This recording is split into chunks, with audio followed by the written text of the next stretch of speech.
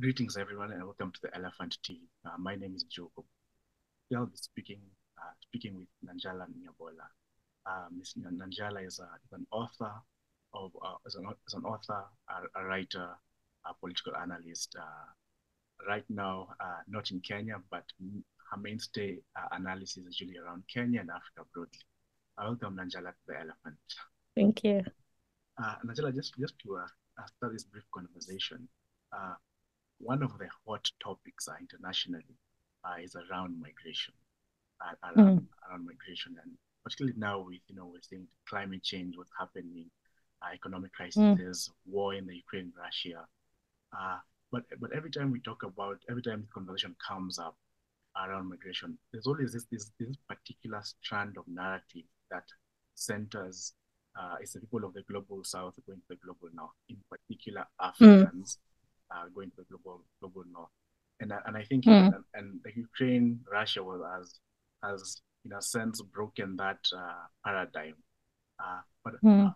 why is that it's still now that we're not able to really just break the whole thing and have a much more humanistic, if I may, lens around Mm. migration, broadly speaking. Yeah, I mean, that's the challenge, the question though of the moment, isn't it? I think globally, so there's two things that are happening in parallel.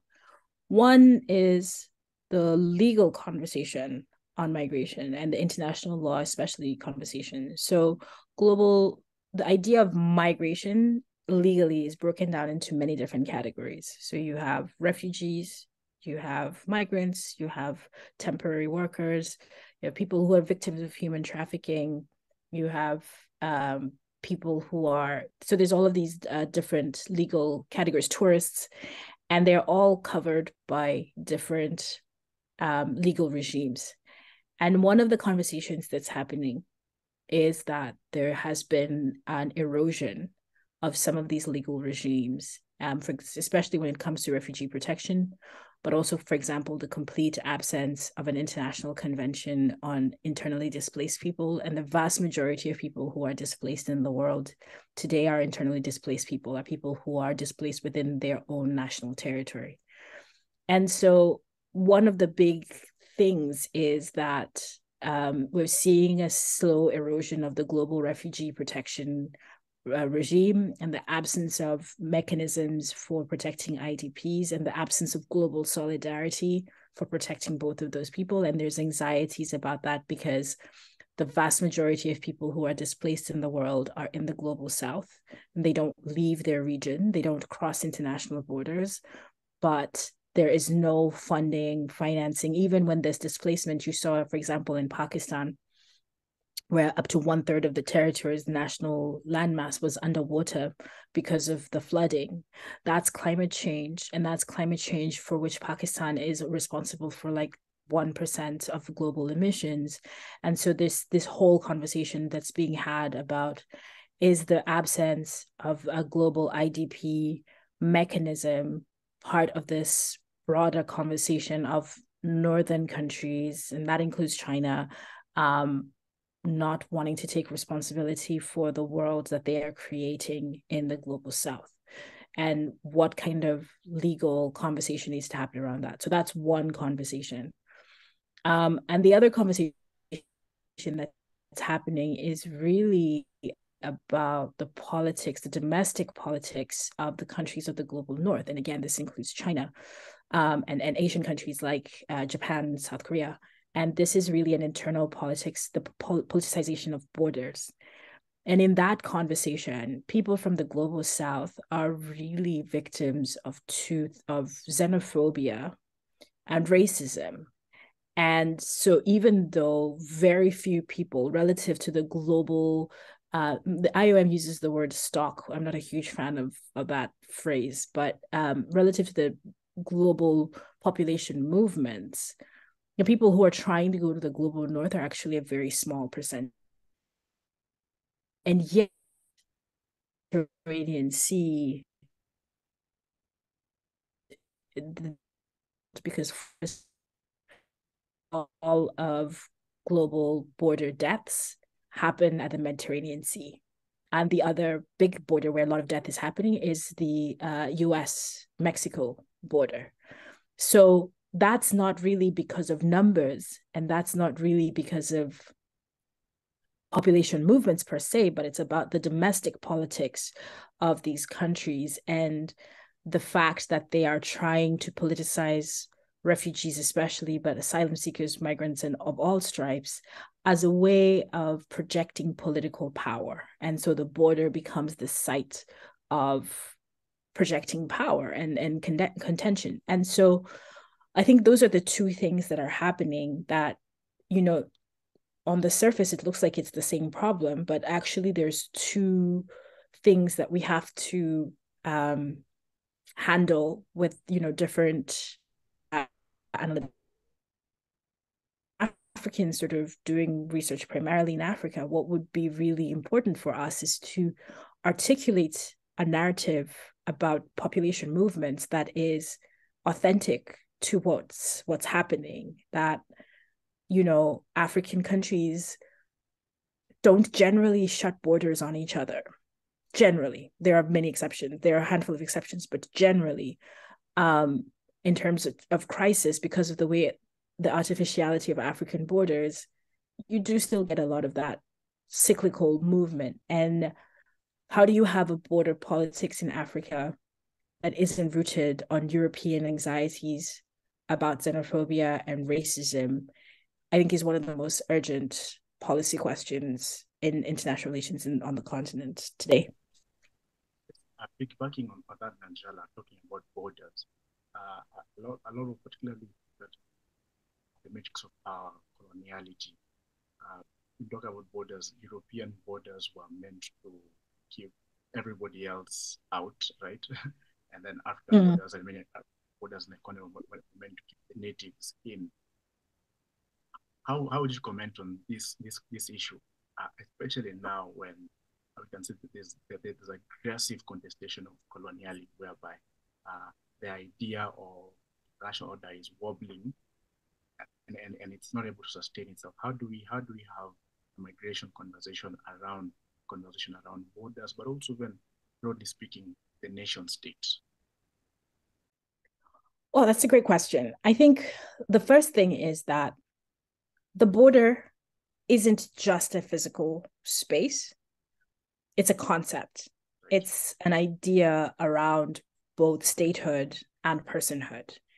And it's an idea that really is about political cultures and how domestic political cultures are articulated and implemented. That's one thing. And that is part of the reason why one of the first things that colonial governments do when they arrived in a territory was they created borders. They drew lines in the sand. The other piece of it is that migration, human mobility, is a fundamental part of human life. People have always migrated, and that is reflected in our cultures. It's reflected in our languages. It's reflected in all of these race stories that are happening around the world. Migration is as old as time, and human mobility is an old as time, and sometimes it's toxic. And I always say that I think one of the fundamental anxieties that exists in the West is that other people migrate with the same motivations that they did. And so when they talk about, when the UK Home Secretary talks about invasion, who has actually invaded who in the last 100 years of human life, right? So it's a kind of like an inverse projection of domestic politics. And then the third piece is that there's also a class element to the way people understand how mobility functions in Africa. So there are wealthy people, relatively, maybe not in absolute terms, whose ideas of African borders are shaped by their experiences at airports. And so there's definitely this sense of it's so hard to travel in Africa, it's so expensive and to travel in Africa, it's so difficult to travel in Africa because your primary experience is through the airport. Well, Africa is a big place. It takes 9 hours to fly from Mogadishu to Dakar. That is literally, it's not even the longest flight on the continent. And so, that yes, there are issues there about how our regional tax regimens are constructed and airlines and all of that, and lack of connectivity on the continent. But there is that layer to it also, is that that's a classed thing. At the very local level, Africans are incredibly mobile. 20,000 people cross the DRC, Goma Gisenyi border, DRC Rwanda border every day. Busia, Lunga Lunga, Moyale. If you actually go down to the non-airport borders, you'll see that there's a lot, on the other side. Busia, they actually have family in Uganda, and they were there. It's the line that came and found them there, and they are now being told, Mudia Wari's brother is an MP in Uganda, and Mudia Wari is a vice president in Kenya. That's an artificial line the line found them there. Moody's in his 90s. The line found him there. And so there's a different paradigm that is difficult to surface, because it's people who don't have that rhetorical power. They're not, it's not being studied at universities. It's not being studied conversations and things like that. And those are the people who are actually going to be victims of the Europeanization of African borders. Because, for example, what's happening in the Sahel is that the European border is actually being projected into the Sahel. The border politics and the border cultures of Fortress Europe are being used to reorganize borders in the Sahel and criminalize movements that have been happening. The trans-Saharan trade is 400, 500 years of African mobilities. And now we're being told these people are all traffickers and smugglers, and they must all be arrested, detained, and everybody has to do fingerprints when they biometrics when they cross borders, and there has to be this, and there has to be this, and has to be that.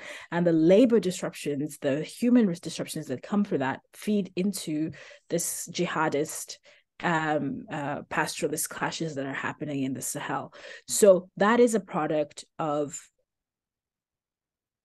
what you're talking about, lines in the sand that reflect external political realities and not domestic political realities in a very real contemporary situation. You'll see the same thing with the Somalia-Kenya border, right? That projection, the reason why there's a hardening of the Kenyan-Somalia border, it's not just because of terrorist attacks, coming over the border. It's also the fact that there's a demand coming from Western governments that, as part of addressing the fear, anxieties about terrorists, Kenya has to be securitized, right? It loops all the way back to, why do we have to have 7 border checks before we get to JKIA front gates? That's a projection of borders coming from somewhere else. And so all of which is to say, there's a class element in there, that for more Africans, mobilities are actually more fluid, that the international border is actually relatively easy to cross, even though the people who are experiencing African mobilities at airports are going to have a completely different experience. At the airport, it is 100% easier for a European to cross an African border than it is for an African to cross many African borders. And that is also, again, race, class, all of that issue. So the long story short is that these 3 sort of aspects, basically, that the border is where a nation state tells a clear story about who the citizen is not, right? Borders are predicated on negative definitions, that it's not that you have to prove that you belong. It's that you have to prove that, or you have to rise above a threshold of that assumes that you don't belong. And that politics is very much grounded on what's happening in the domestic sphere, because it's the domestic sphere that decides what the categories of belonging are. When you look at, for example, the United States and this idea of Latino, this idea of that a person is Latino, well, Latino as a political category is actually incredibly empty.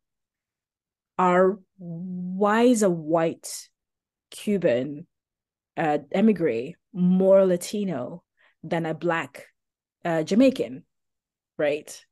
Even though Jamaica is also a Caribbean island, Cuba is also a Caribbean island, or someone from the Bahamas.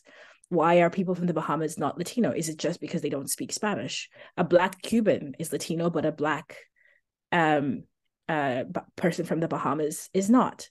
That is domestic politics. That is the creation of a socio-political category for a specific national. It's not always sinister. It is to create a political constituency, is to articulate to a doctrine of resistance against the marginalization of certain ethnic groups. That is all valid, but it is more to say that what then comes out of that is a certain border politics where Haitians can be excluded from defense of migrant rights because Haiti doesn't fall into the rubric of Latino, and Haitians can get, even within a system where there's second tier treatment of Latino immigration, Haitians get an even more second tier experience of that.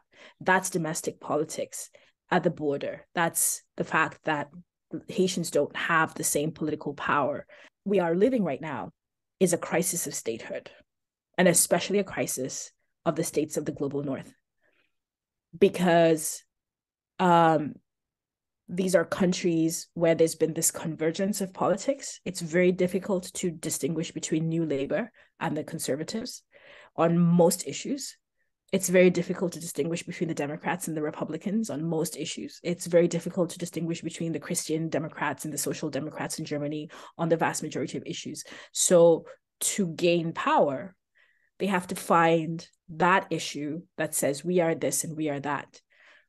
And they're appealing to this very narrow sliver of voters who tip the scale, right? Because they all have their bases. And then there's this narrow sliver of voters who tip the scale.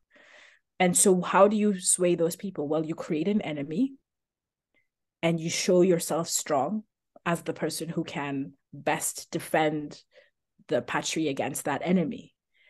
And that enemy shifts. It's Black people, Black immigrants, it's Asian immigrants, it's Arab immigrants, it's whoever. Now in the UK, it's Albanian immigrants, it's students, it's anybody who does not have enough of a domestic political constituency to say, I am not the person that you say I am. I am deserving of rights, even though I'm not a citizen. I am deserving of human treatment, even though I'm not a citizen. And it's that absence of political constituency that makes migrants and refugees such a potent target for these rhetorics of xenophobia. And that makes the border the place where the state defines its power or reifies its power, because everywhere else the debates are more or less settled. Giorgia Meloni isn't going to challenge, in Italy, is not going to challenge the EU. She's not going to pull a Brexit. She's not going to leave NATO. She's not going to do anything radical anywhere else. Where can she show herself strong? It's on immigration. It's on refugees. It's on kicking the other. And so this is the crisis. The